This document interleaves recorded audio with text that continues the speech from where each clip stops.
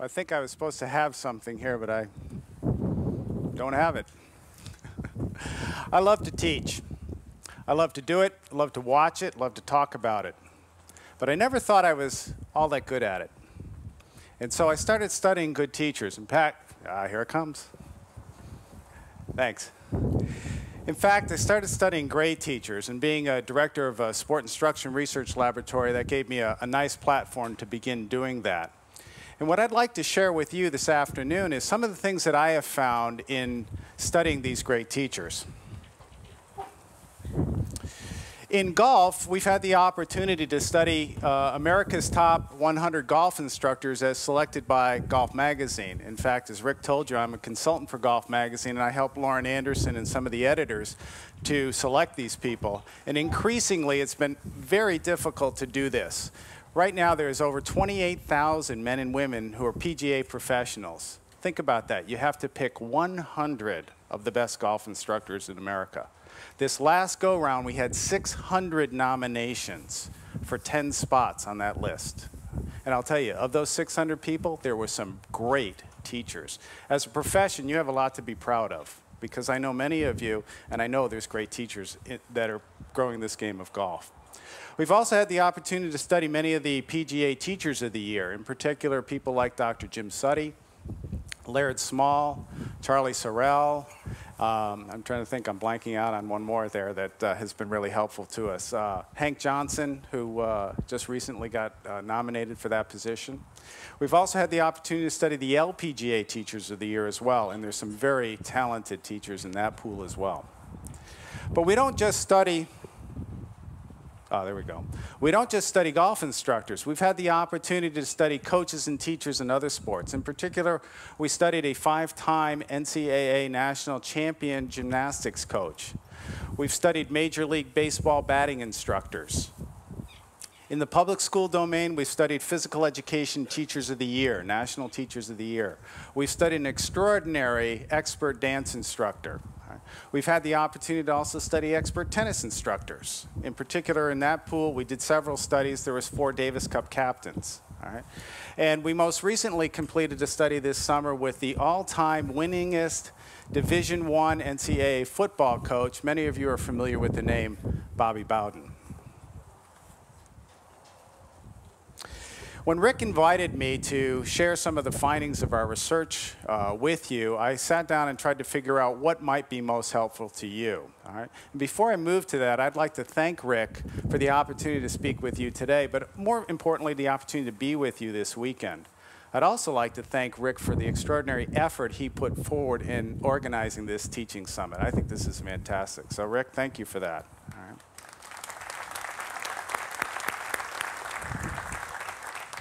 I'd also like to thank Chris Hunkler. Many of you know Chris. Chris has always opened the doors to this teaching summit to me, so I've been able to come to several of these and get to know the concerns that you people have.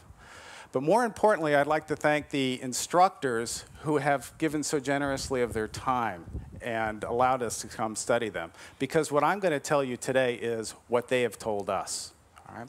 And rather than sharing with you our research methodologies and our statistical procedures and all that, what I'm going to do is highlight our findings by telling you some of the stories that we've encountered in these great people that we've studied.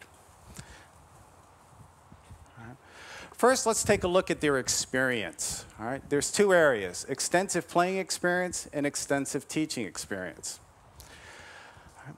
Most of us watched Stan Utley not too long ago give some wonderful demonstrations up here. Stan gets a lot of credibility because of his playing experience. I'm sure most of you also get credibility because of your playing experience. All right? People look to you because you're expert performers in the game of golf, or pretty close to being an expert performer. Probably some of you hate going out with your members or your students because it means that your skills are now on stage, and you probably don't get as much time to practice or play as you once did. All right?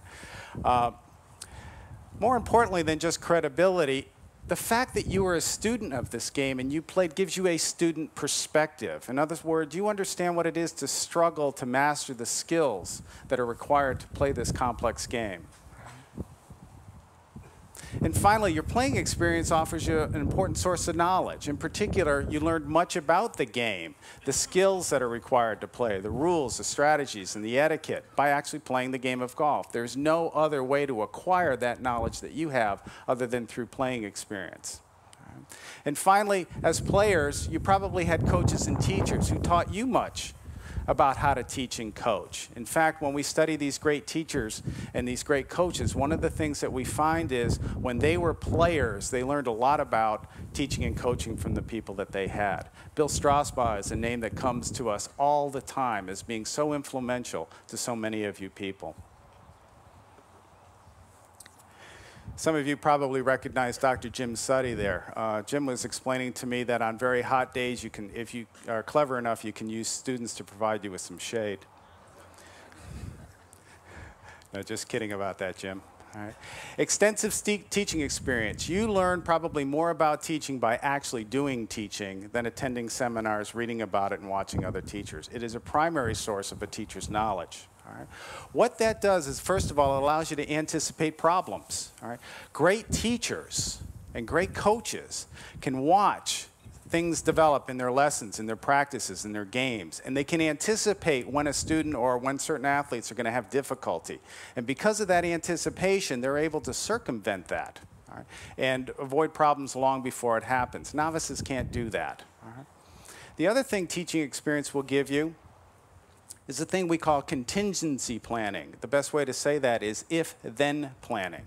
In other words, you're teaching a student and you say to yourself, if they master this, or if they understand that, then I'll do this. If they don't get it, then I'll do that. That's called contingency planning. That only comes when you're starting to develop serious skills as a teacher. The next time you're teaching, think about how you go about planning when you're going to make some decisions or change the course of action. This is how the great ones do it. In fact, Bobby Bowden spends most of his week preparing for a game, planning extensively. Then he tells us, as soon as the whistle blows and the ball goes in the air on the kickoff, all that planning goes out the window. We don't quite believe that. All right. But what he then does is watch the game, talks to his coaches, and then they start doing this. If they do this, then we'll do that. If they do this, then we're going to do that. It's if-then planning the whole way through. Great teachers do the same thing. All right. Extensive teaching experience also lets you know about students. Most of you here that have been teaching more than 5 or 10 years probably know a great many different students. In other words, you know about their personalities, what motivates them, different kinds of learning strategies that they have, what's successful with certain students and not. And that only comes as a teacher in front of many students many days. You also develop creative ways of using equipment. Current equipment that you have versus other types of equipment. You just saw David Ledbetter show a variety of toys that he's got. My friend Charlie Sorrell, if you go to his facility at Golf Meadows, he has a huge closet. We call it his toy chest because he goes in there and he has just incredible things. In fact, Charlie tells me that he learns most of his training aids when he goes Christmas shopping for his grandkids. How many of you remember Star Wars a few years ago? I don't know if you remember those laser light things. They used to throw them out, and it just used to extend based on the centrifugal force. Well, Charlie bought one of those for his grandson one Christmas, and he was playing with it Christmas morning. He said, hey, this would make a great way to teach casting. So he'd give it to players, and he'd have them swing with it, and if it was fully extended here, obviously they were casting. He'd try to get them so it would be fully extended at their toe. A toy that he was playing with Christmas morning. Experts do that. Right. Another thing that experts do is they use commonplace equipment, and they think of a variety of activities they can do with it. This study was done at the University of Texas. And they found that novices would look at a piece of equipment, let's say, for example, a golf club. And you say, okay, what can you use that with in a golf club or in a golf lesson? And they'd laugh and they'd say, well, you put it in a student's hand and they swing it. Well, an expert looks at a golf club, and okay, yeah, the student swings that, but you know, it can also be an alignment device. It can also be something you place in front of the students to have them chip balls over. It can be a target. All right? It can be a way of touching students so they recognize certain key points in their swings. An expert can look at a piece of equipment and see many things. And again, that only comes with extensive teaching experience.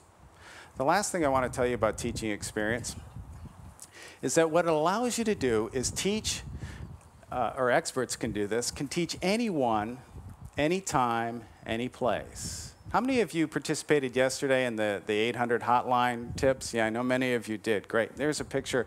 Some of you recognize Carol Mann there. All right. Carol is giving a lesson. All right. Great teachers can teach anyone, anytime, any place. I think she's giving a lesson. I don't think she's developed a second career as a telemarketer. All right. But what you've been able to do, how many of you have been on an airplane or in a supermarket and somebody walks up to you and wants a golf lesson? All right. Most of you are pretty good. I see Ed Bargian shaking his head. Happens to Ed all the time. All right. But you can teach anyone, anytime, any place as an expert teacher. All right. Great teachers have knowledge in 3 distinct areas. The first is they have extensive knowledge of their players, of their students, if you will. They know learning strategies, motivations, and personality. They also have extensive knowledge of the sport, the game of golf. They know the rules, all right? They know golf course architecture. They know history. They know the etiquette. They know the skills, okay? And finally, they have knowledge of teaching. They know how to teach this sport to these students, all right? And that's a separate type of knowledge all into itself. And that's mostly what I'm going to talk about here today. All right. Here's a little question for you. And we actually conducted 2 studies where we did this. All right, you put this into your head and give me an answer. Considering all there is to know to be a great teacher, how much do you think you already know? All right, think about that for a second. Okay, we asked novice teachers, all right, people who had less than 2 years of teaching experience. You know what they told us? They knew about 75% of all there was to know. Yeah, most of you are laughing. All right. We put the same question to experts. You know what they told us? About 40%. These are experts. These are the people that are top of their field. All right. They still have about 60% more to learn, in their opinion. We put the same question to Coach Bowden. Okay, Coach Bowden's 72 years old, been coaching almost 4 decades. All right. How much do you think you still have to learn? He thought about it for a minute. He says, I may know about 60%. And they said, no, make that 50%. The all-time winningest football coach feels he knows about half of what there is to know to coach great. All right, here's another question for you. 28,000 men and women comprise the PGA of America. How many of the teaching professionals hold PhD degrees? 45. Okay, does it take a PhD to teach golf? No. But what this tells you is the commitment that many of these great teachers make towards learning to teach better. I think of people like Dr. Jim Suttie or Dr. T.J. Tomasi, Dr. Gary Wyron. Would Gary still be a good teacher if he didn't have a PhD? No way, no. He probably would, yeah. Same with TJ and same with the Jim and all the other who have PhDs. But what it does tell you is that their thirst for learning has taken them to the highest levels possible. We have done research in multiple sports on where is the best source of knowledge for great teachers. And I've already told you the #1 source, and that's teaching experience. They learn a great deal from their teaching experience. In fact, current studies that we're doing right now is trying to understand how these great teachers take that experience and extract so much information. We call it self-monitoring. The results of that still aren't clear yet, so we're hopefully within the next month or 2 we'll have that figured out. Second, and this is critical, are other teachers. They learn by watching other teachers, talking with other teachers, right? Networking with other teachers. I was pleased to hear Rick say this afternoon when he encouraged you to get lunch. He says, come back here and network with other teachers. Take advantage of getting to know each other. No one else understands the problems that you face in your professional activities other than another teacher. Right? So the more teachers you can get to know and the more you can go observe, the better off you're going to be. Right? I'm telling you, this is how I learned as much as I have about teaching, and I still have a long way to go. Right? Expert teachers and coaches also tell us they learn a great deal from their students, from their athletes. They do this by listening to them. And I'm going to talk more about that in just a minute. #4, and this is ranked ordered, our workshops and seminars. I'm not going to preach to the choir because it's a warm December afternoon, Friday in Florida, and you're sitting here listening to an egghead professor. All right? Obviously, you see the value in workshops and seminars, participating as a source of knowledge. This is Charlie Sorrell demonstrating for me one of his latest teaching techniques. That's a plumber's plunger on my head. For those of you that are interested in this technique, I'm sure you could log on to Charlie's website, www.charliethinkshe'sfunny.com. But again, what I learned from other teachers comes from watching them and talking to them about the problems they encounter and how they solve those problems. So I encourage you to observe and talk with other teachers. Attend workshops and seminars. It's the best place to meet them. And then finally, email is a fantastic way of communicating with teachers. I can think of a dozen of you that are sitting here today that you and I have emailed in the last just 2 weeks. All right? Wonderful source of communication. All right, let's take a look at the perspectives that these great teachers and coaches have. How do they view what it is they do? First and foremost, we realize that they teach people, they don't teach golf.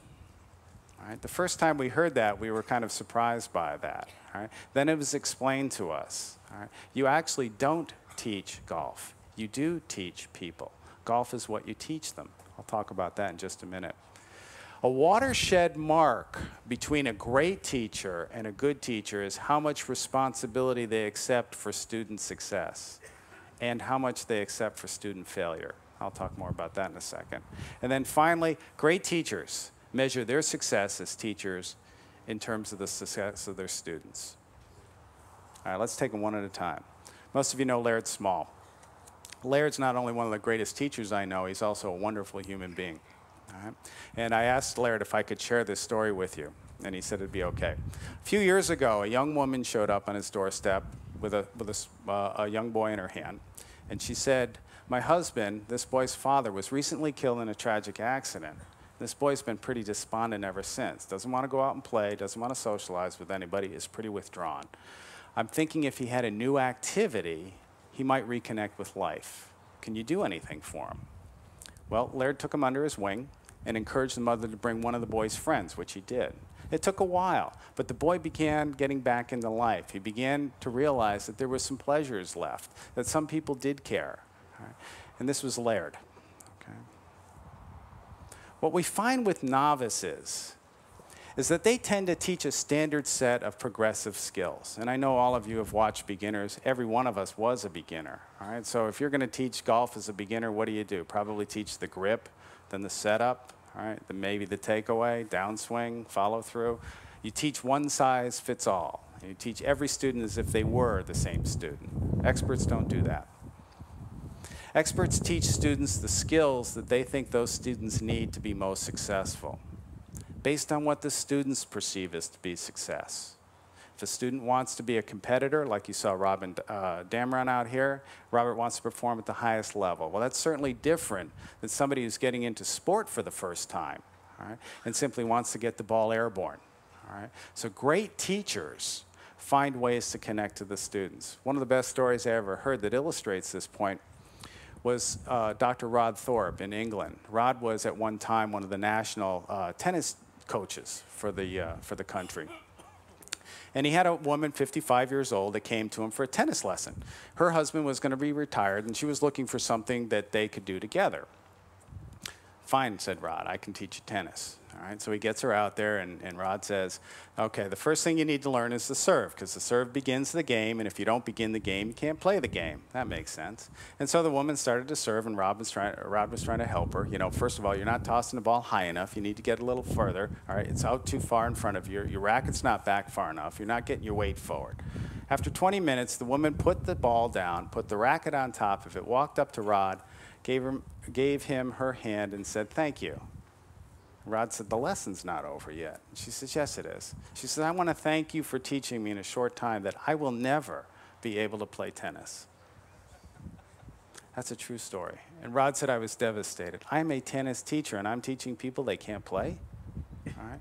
That began to change the way Rod approached his whole approach to the game. And he began to teach people, not the sport. All right. Some of you may recognize Tubby Smith. Tubby is the men's basketball coach at the University of Kentucky. When he was at the University of Georgia, he and I became close friends. I'll tell you this about Tubby. If you have kids, you want them to grow up to be like somebody, I would love my kids to grow up to be like Tubby Smith. When Tubby and I were talking one time, I asked him about how much responsibility does a coach have for winning and losing? And he laughed. He says, well, the coach has no responsibility for winning. The players win the game. I said, what do you mean? He says, well, from where I sit, I can't score a single point. He says, but coaches can certainly lose games. And he says, I've seen a lot of coaches lose a lot of games and blame it on the players. Okay. In research that we've done in a couple of sports and also public schools, we've done 3 studies of this, and we always get the same finding. The novice teachers are willing to accept credit for student successes. But when students fail, they generally blame the student. The student wasn't motivated. The student didn't practice. The student didn't have enough talent. All right? You name it. All right? I had that student's brother last year, and they were just as bad as this guy. All right? Great coaches, great teachers don't talk like that. Experts look to themselves first in identifying the cause for student failure. All right? They believe that if they think hard enough and work hard enough, they can find a way to teach this. How many of you participated in the 10-minute lessons that were given here on Wednesday? Yeah, some of you did. That was great. I really enjoyed that. I had the opportunity to go out, or I should say the honor to go out with Craig Shanklin and Laird and Carol Mann for dinner after that, and Rick Martino. And as we were getting ready to leave, I was saying goodnight to Craig, and he said to me, we were talking about the 10-minute lessons, and he says, you know, I think I'm going to lose sleep tonight. And I said, for what? He says, because I could have taught one of those lessons better. He started telling me about a lady that he had. All right? This is Craig Shanklin. Craig Shanklin, who is on America's Top 100 Golf Instructor list. Craig Shanklin, who is the PGA Teacher of the Year. Craig Shanklin, who teaches at one of the meccas of golf here in the state of Florida, is going to lose sleep because a woman who came to him for a 10-minute lesson, who he never saw before, will never see again, and didn't pay him a dime for the lesson, is going to lose sleep. Craig Shanklin is a better teacher today than he was that day because of that. Great teachers think like that. They feel responsible for student success and for student failure. When you believe that the student can't learn, you don't teach. Okay, student success and teaching success go hand in hand. Successful teachers measure themselves in terms of successful students. All right, I really couldn't find an appropriate picture for this, but I thought this was kind of cute. This was at a training camp that we have for the Swedish golfers. The coach is Dr. Bob Christina, former dean at the University of North Carolina in Greensboro. And the golfer is Katrin Nilsmark. If you look really closely, you'll realize Katrin's hitting golf balls about a month before her second child was born. All right, the person observing her is Per Ulrich Johansson. All right. Great teachers believe that anyone can learn if the teaching is good enough. Think about that perspective. Anyone can learn if I'm a good enough teacher. And you wonder how they got to be great, all right? By thinking just like that. They also expect mastery. They believe that the students are going to master what they're teaching. And if the students don't, again, they feel responsible. They work until the student has mastered those skills. And I've seen some of these great teachers do things that you just wouldn't believe possible with students, and they enjoyed every minute of it. All right, let me turn now to teaching practices. And I picked these 6 to share with you. First of all, learning about the student. How do these great teachers do that? Secondly, they only set 1 or 2 goals, and I'm going to go over these point by point. I'm going to talk about how they analyze strengths and weaknesses. All right? And I'm going to tell you how that they identify the single most important factor to teach their students or players. They also have highly developed routines and rituals. And finally, great lessons have great endings. In fact, let me tell you right now, the most important minutes in any lesson are usually the last 2 or 3. All right? Think about great music or great books. It's the ending that you remember. All right? And so lessons are the same way. How you close a lesson is critically important. The second most important couple of minutes are the first couple, because that sets the tone for the whole lesson. All right? So if you're going to give attention to any part of your teaching, first look at how you close it. And I'll talk about that as I close this session. All right, this is Lynn Marriott working with one of her students. All right? Lynn's fantastic. because she asks students questions. Did you notice when David Ledbetter, Robert Dameron walked up to Ledbetter, the first thing he started to do was ask questions? Yeah. He had to know about this student. All right? And so automatically he began asking questions. It's just part of a routine that he does, and all great teachers have it. All right? Next, it's important that the students talk. Here's a tip. If your students don't talk within the first 10 minutes of a lesson, they probably won't for the rest of the lesson. Get them talking early. Particularly, even if it's just to say, I'm doing fine today, yeah, the weather could be a lot better, and you know, my cat was sick and I took it to the vets. Doesn't matter. Get their lips moving and get words coming out. All right? This is critically important. All right? Because if you don't know what's going on between the ears of your students, you don't know what's going on in the lesson. Just because you can see them swing or not swing a golf ball doesn't mean that, or swing a golf club, doesn't mean that they're getting what you're saying. And it also means you don't really understand what's motivating them. Right? You don't understand their personality factors. You've got to learn about your students. It's probably the thing that will make you a better coach or a better teacher. Right? And finally, once your students start talking, listen. And listen carefully. Right? And they know if you're listening or not. Don't ask the rhetorical questions. How you doing today? Good? Oh, great. Okay, well, let's get started. All right? That's not a question. All right? Listen to them. And then when they have a problem, they'll talk to you. All right? They'll approach you. We did a study of American coaches and European coaches. And one of the biggest difference we noticed is a thing called approach tendencies. In other words, and this was done, sponsored by the International Olympic Committee. So these were Olympic level athletes. And what we found was with the European, and it was more than just one country, with the European athletes, they'd walk up to a coach and they'd tell the coach, him or her, that they had an injury or they didn't understand something or they wanted the coach's insight. With the American athletes, they never did it. The athletes seldom, if ever, approached coaches. The coaches went to the athletes. All right? And when we began to analyze it, we began to realize the reason was, first of all, American coaches seldom asked questions. And when they did, they didn't listen to students, all right, or athletes. There would be questions like, what's the matter with you? You lazy? That's probably not going to get much of a response, all right? But the European coaches were quite different, all right? So if you want students to come to you when they have problems and concerns, you have to give them the message that you're a listener. Here's Peter Matson. The head coach of the Swedish golf team, and I believe he's working with Matthias Gronberg at the British Open in 2003. All right. And this is kind of a strategy that we've developed, and we also noticed it with really great coaches. You analyze the strengths and weaknesses of your players, and most of you are very good at that. You could sit down in a video and you could pick out an endless number of flaws. I mean, some of my friends in the audience who are golf instructors have been watching me this week and just having a field day. I feel like a used car at a mechanics convention. Everybody's trying to fix me. All right? But what we found with great players is, first of all, tell them what they do well. All right? And this applies to novices too. People will repeat things they do well if you reinforce them for it. They won't necessarily correct it if you tell them what they do wrong. All right? But again, they tend to do well what you tell them. A study that was done by John Wooden, probably considered the greatest basketball coach of all time, at least in the collegiate ranks, all right, found that he praised his athletes. In other words, he told them what they do well to the number of times he criticized them at a ratio that was 4 to 1. 4 praises for every time he gave a criticism. All right? That's unusual. But so is his record of success. All right. But what happens if you find a student or an athlete is having a problem? All right? Think about this as a perspective. Tell them what they need to do to perform better.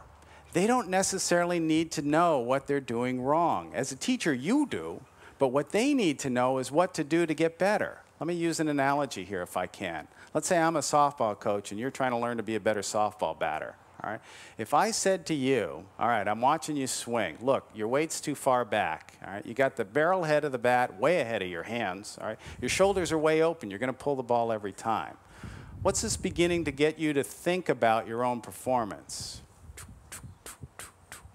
All right? Now, what if I said this?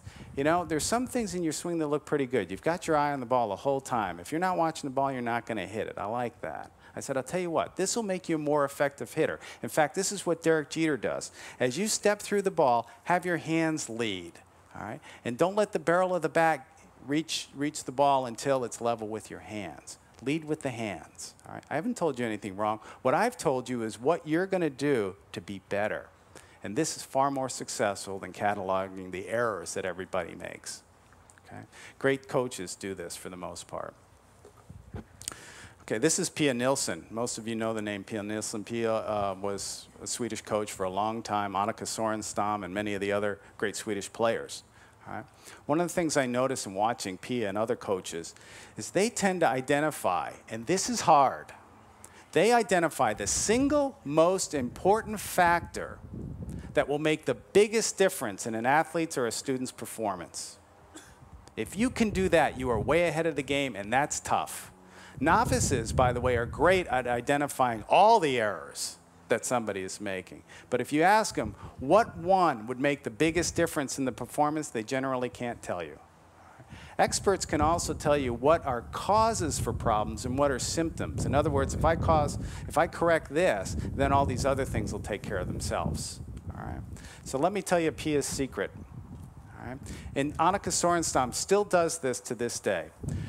Player walks off a golf course, and the first question Pia asks him is this: what did you do good? All right, in your performance today, in your round, what did you good? Let's celebrate your successes. How was your putting? Was it good? All right, were you hitting fairways? Was that good? All right, let's identify what we do well. All right, what are our strengths? All right, next question. What could we do better? Again, not what did we do wrong, all right, but what could be better? All right? And she has the players identify this. So the players take ownership over what they're going to improve. And the final question she asks them is this: how can we make it better? In other words, what do we need to do? All right? You see a lot of Swedes practicing after a round. It's because of these three questions.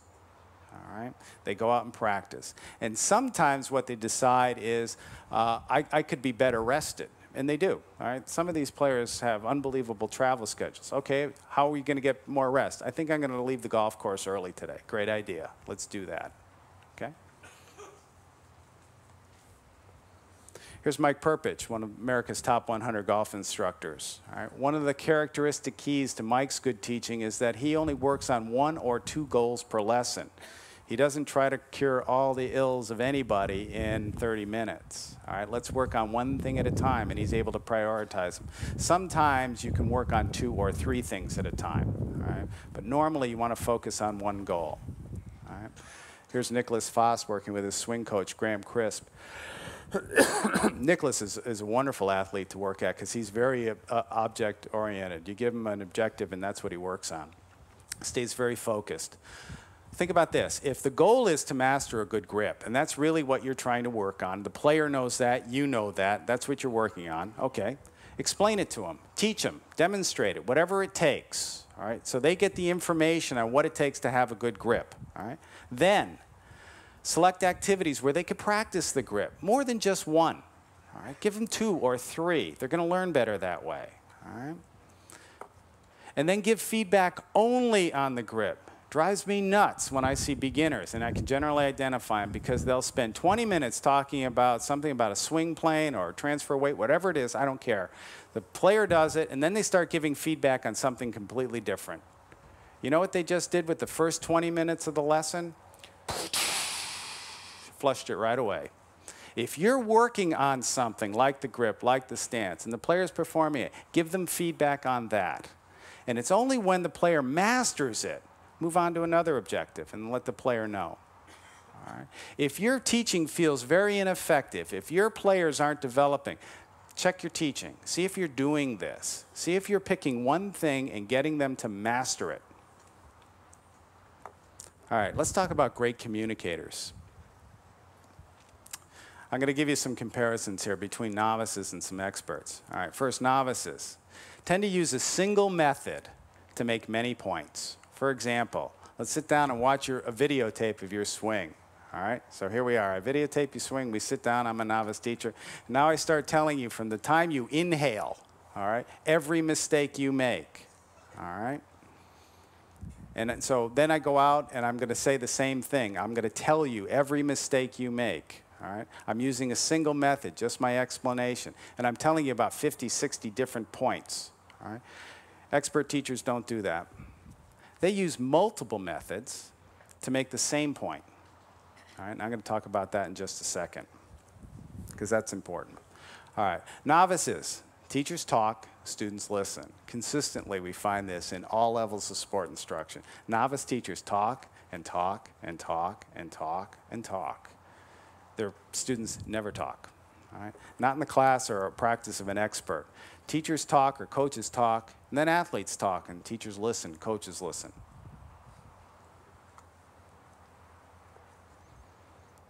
It was funny, before I leave that point, Jack Bowerly, who is the swim coach at Georgia, and he's currently the national swim coach from the United States. He was one of our Olympic swim coaches in Greece.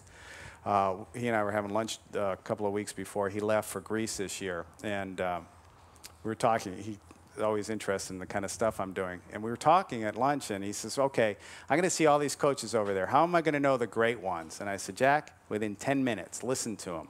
The ones that are listening to athletes in particular and other coaches are probably the ones that are going to be better. All right? The second thing to look for is look for the people who ask the questions rather than give the information. All right? When great teachers or coaches talk, what they say is critically important. All right? When novices talk, they tell you anything that's going on in their head, random thoughts and rambling teaching. All right? So experts use purposeful, focused communication. Right. Most of you read Harvey Penick's book, okay, Little Red Book.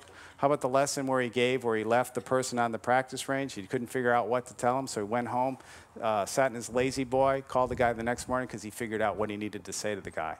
Didn't say anything until he figured out what needed to be said.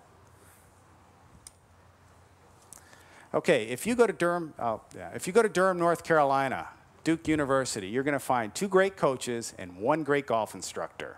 All right, most of us know Mike Krzyzewski, great basketball coach. Most of you have probably also heard of Dan Brooks, all right, great women's golf coach up there. All right. You'll also hopefully meet Ed Abargian. All right. This is Ed's teaching station. All right. A little complex for teaching a golf swing. All right. But Ed's one of those instructors that knows many ways to make a single point. All right. Ed likes to use what he calls the string. I've seen some marvelous lessons taught with a string, a golf lesson. All right, let me give you some insights on different ways you can make a single point. The easiest one is an explanation. Just tell somebody how to do it, okay?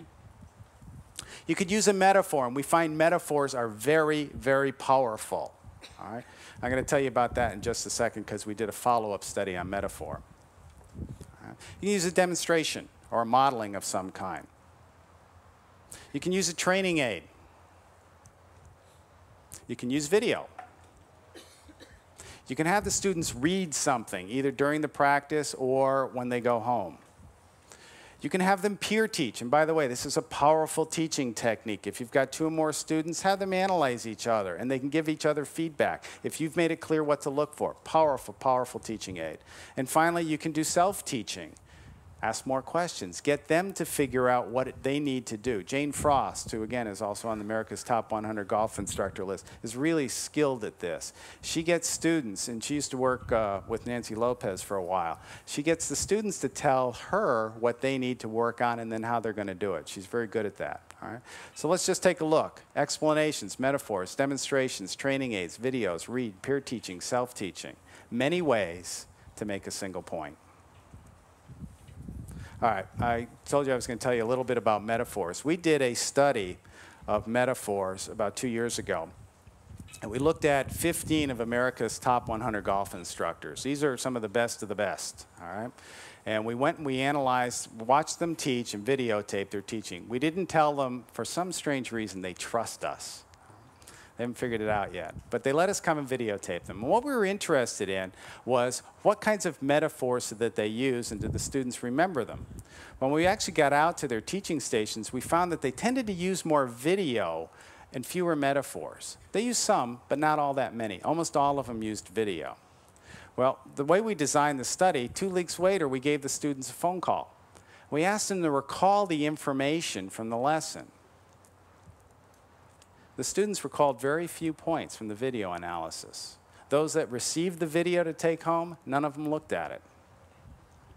But they remembered every single metaphor. Amazing. I was just talking to Gail Peterson, who teaches down at Sea Island, I consider a good friend and also a great teacher. All right? She taught a lesson for a study we were doing 7 years ago. I still remember the metaphor she used. She was working with a beginning college student. She asked a college student, do you like pizza? I mean, of course college kids like pizza. You ever see a pizza delivered? She said, yeah, that's the takeaway in golf. All right? That's the backswing. All right, 7 years later, I still remember it. My grad students grabbed a hold of that, went out onto the driving range, and they said, hey, that works. All right? Metaphors can be very powerful teaching tools. All right? And what we found concluding this study was several students reported that metaphors were highly effective in practicing. And they also found it made a difference in their performance. Metaphors like, don't squeeze the grip any tighter than a tube of toothpaste. I mean, you've heard them all. Right? Students found them really effective. They found the video less effective. Does that mean video shouldn't be used? No. I just don't believe we figured out how to best use it yet. Okay, Freddie Jakobsen. Some of you know Freddie Jack. All right. I was having breakfast one morning with Freddie and his wife, Erica, and we were talking about his teacher, Ricard. And he says, yep, there's three things. If any of you have seen Freddie swing, you'll know this is funny just from the start. He says, there's 3 things wrong with my swing. All right? He said, and that'll keep Ricard in business the rest of his life. All right? But Freddie's got it down to 3 things. All right? Most players can't remember more than 3 things. So keep your points few, but keep them potent. Right? Make them count for something. Realize you have limited time to say something to these students. Make it count. Also make it positive. All right? In some way, you've got to celebrate the success of your students. What Freddie's holding up there is a bag of Dumles, which is Swedish candy. When we run our training camps for the Swedish professionals and also for the amateurs, we started this off because most of the amateurs we were working with on the national team were college students here in the U.S. On scholarship.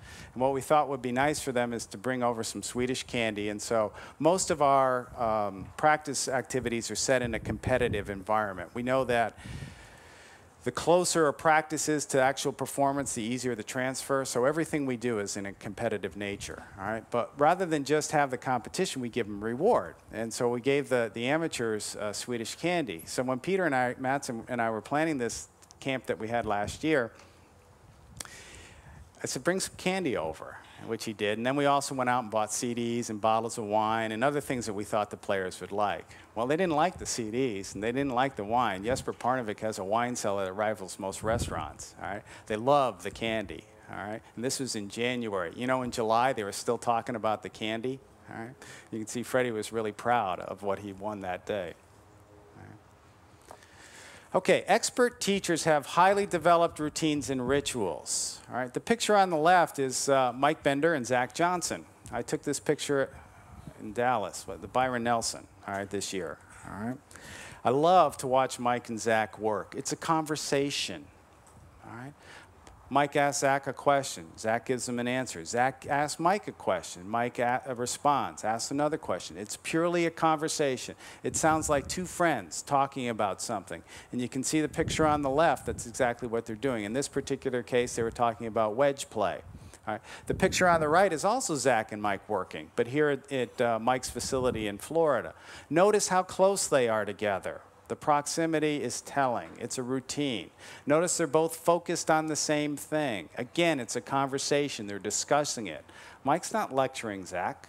All right? Zach's asking questions. It's a routine that describes Mike Bender's instructional process. You talk to most of his students, and that's what you're going to see. Questions, responses, questions, responses. It's a two-way street. It's a highly developed routine and ritual. Okay, what are routines and rituals? First of all, they're purposeful and they're repeated actions in their activities. They're your instructional signatures. It's what makes you unique. All right? They're what works for you. All right? And why they're important is because students will come to look for them.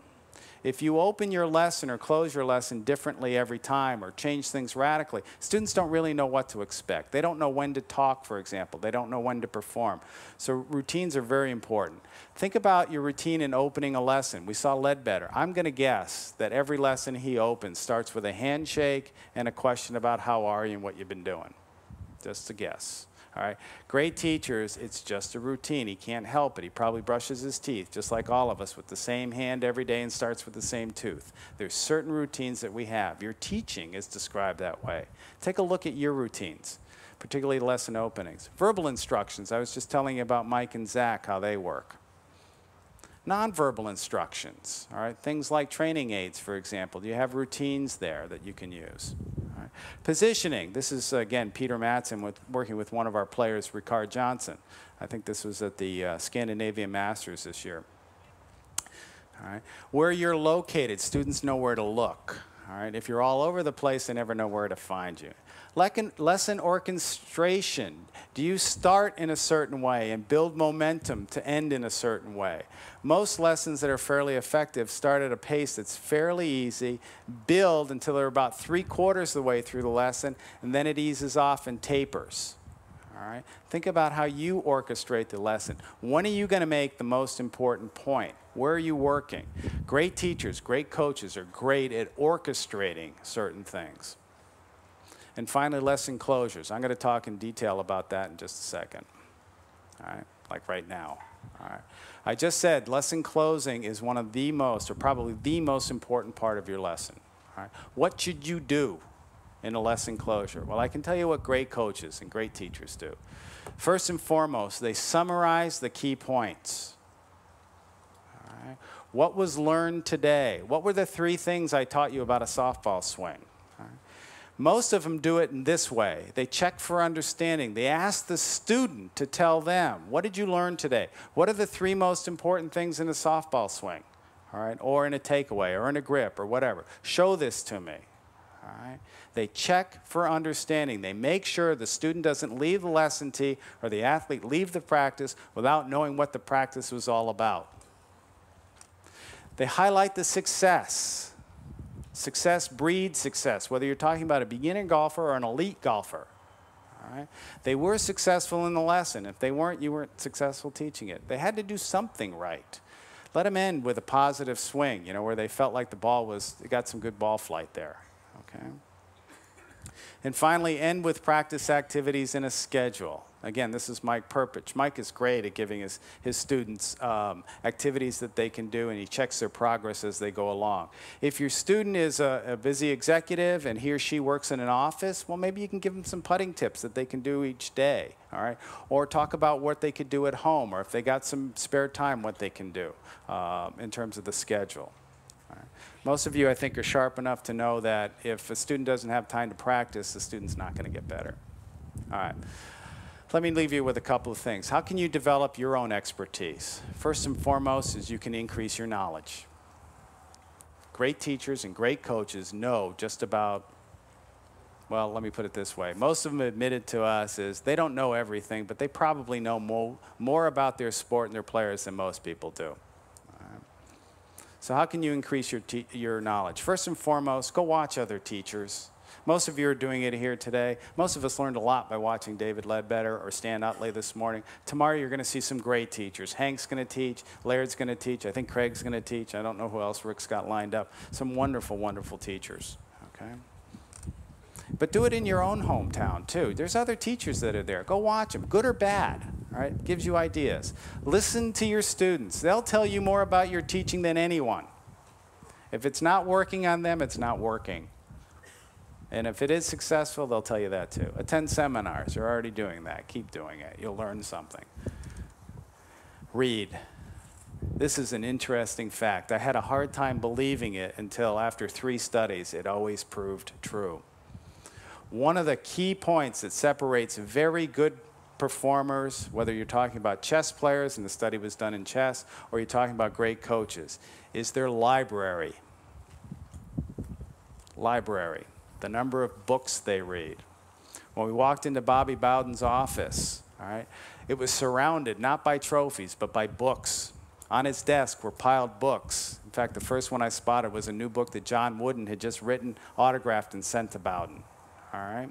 We asked Bowden what kind of books he likes. All kinds. Particularly, he likes to read military strategies. He likes to read biographies of great generals because that's what he thinks he is. All right? He's a strategist. That's what his job as a head coach is. I talked to Pia Nilsson. She reads all about student learning. All right? Stuff that's way outside of golf. All right? Read. Practice your teaching skills. Teaching is a lot like golf. If you don't practice what you do, you can't get better. So think of your teaching as a set of skills that you can improve. First and foremost, practice your interviewing skills, asking questions. We know very few teachers do ask questions. All right? Again, Spotted Ledbetter doing it. I'm going to guess tomorrow you're going to see the same thing. These people just do it as a matter of routine. Okay? Develop your analytics skills. Find different ways of analyzing students. Sure, video works. Your observation works. Have students analyze the thing, their own performance. See if you get the same thing. Establish goals. If you're not doing it now, you need to have that. And you need to share that with their student. If I come to you for a lesson, all right, I hope you tell me what it is you and I are going to work on, what we're going to improve. And it would be a real bonus if you would tell me how I would know I improved this. Okay? And practice your lesson closings. This is the most important part of your lesson. All right, check yourself. Do you close the lesson by summarizing the key points? Have the students do it. Do the students leave telling you what they've learned? All right? If they can't, perhaps you need to refund their money because they didn't learn anything. All right? And I know some teachers who do that, by the way. All right, listen and learn. All right? If you're a talk-a-box, you're going to learn less than if you're a good listener. All right? Let me emphasize that again. Listen and learn. All right. Let me close with one of my favorite poems that I've adopted from Longfellow. You want to know how to be great? Longfellow puts it eloquently when he says, the heights, and I put teachers in there, the heights by great teachers reached and kept were not attained by sudden flight, but they, while their companions slept, were toiling upward in the night. It takes effort. It takes practice. It takes passion. And yes, it takes a little bit of talent to be a great teacher or a great coach. And I'll tell you, there's a great many problems in this world, and teachers can't solve them all, but I'll tell you this, great teachers do make a difference. Thank you for listening.